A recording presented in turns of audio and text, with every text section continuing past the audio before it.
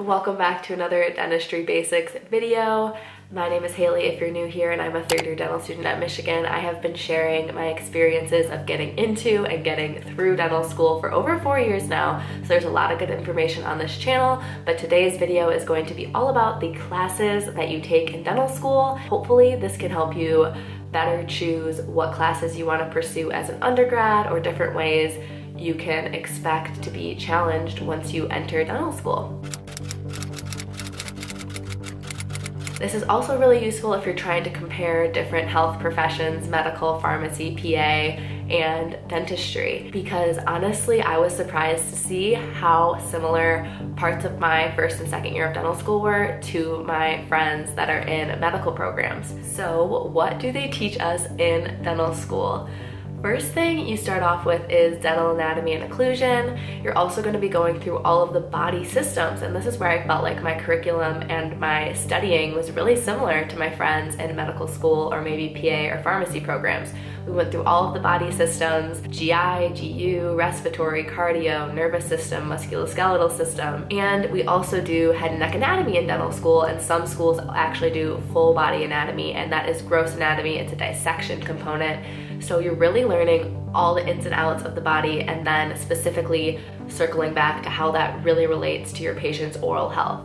A few other key components of our education as dental students is pharmacology, all the different medications that our patients may be taking, how they relate to our work as dentists working in the oral cavity, the head and neck area, but also how we can understand ways that these patients may possibly need a medication that they're not on and recognize when we need to make medical referrals. We also learn about nutrition in dental school, as well as handling medical emergencies. And as you progress through your first and second year of dental school, classes become more and more dental specific. We learn about the developmental biology of our teeth, how they grow as we age, how they are so strong, and how they can be weakened by different habits, which leads really nicely into a course that we have multiple times in dental school called Caryology, which is essentially the science of dental caries or cavities. Another key component of dental school education is, of course, clinical diagnosis. So we learn how to look in the mouth and diagnose cavities or caries, and also how to diagnose them on radiographs, which are the dental x-rays. So we learn what is healthy and typical versus what is a cause for concern or needs treatment when it comes to your hard tissues,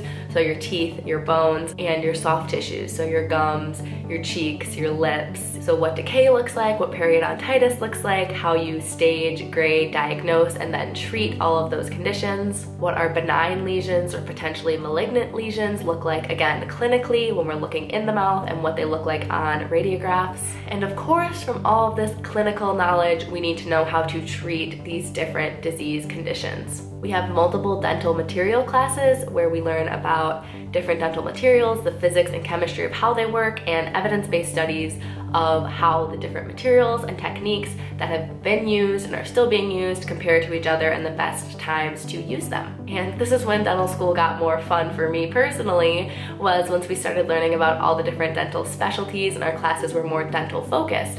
So we have classes in endodontics, prosthodontics, periodontics, oral facial pain, oral medicine, hospital dentistry, special care dentistry, implants and oral surgery, orthodontics, pediatrics, and we also take psychology classes or behavioral science classes throughout many years of dental school as well, because there's a lot of important information that can be communicated well with patients or done very poorly, and I think that's a big reason that a lot of patients have dental trauma, dental fear, dental anxiety. So we learn how to deal with that, work through that with patients.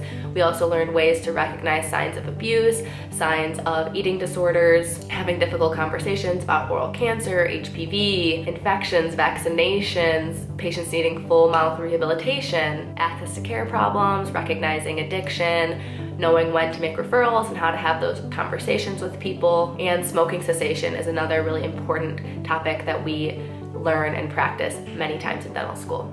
Another thing that's taught in dental school but unfortunately breezed through very often by us students because we're so busy studying for all of our other challenging classes is professionalism in practice or practice management, and those are different skills for working in a team, working as an associate, being a practice owner, managing finances, things like that. So that kind of broadly covers the classes we take, but I wanted to quickly touch on the labs and clinical component because that is a large part of your dental training because dentistry is such a hands-on career. So our labs, simulation lab, pre-clinic experience involves working mostly on fake teeth and sometimes extracted real teeth, and you learn how to drill and fill all different kinds of cavities in the mouth and filling with both amalgam and composite materials, as well as doing crown and bridge, partial dentures, complete dentures, simulated root canals, and simulated dental implants. And then the other component is working on our classmates. So we practice our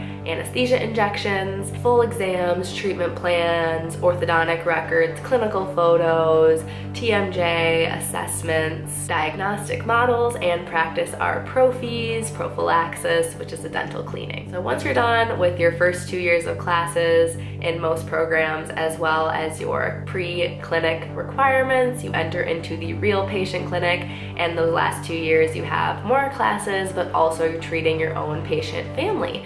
So the patient pool that you were given is essentially the different types of procedures that you will be doing, and you're graded on those for overall credits that you complete, as well as different tested procedures or competencies, test cases. They're called different things at different programs. And then you also have mock boards at most schools that help prepare you for your clinical dental boards. And then the other thing is rotations through different specialty clinics. Pretty much all those specialty classes that I mentioned that we take, you do rotations through these specialties: hospital dentistry, oral surgery, endodontics, orthodontics, periodontics, prosthodontics. And that's going to vary from school to school, what different programs they offer and how your rotations will look. And your knowledge and skills of all the different stuff that we talked about is tested on the dental boards examination that you take during your 4th year of dental school, and you need to pass multiple series of different types of exams in order to pass and obtain your dental license. And that is going to be the topic for the next Dentistry Basics video, so be sure to give this one a thumbs up if you want to see that video, and let me know any questions that you have in the comments below.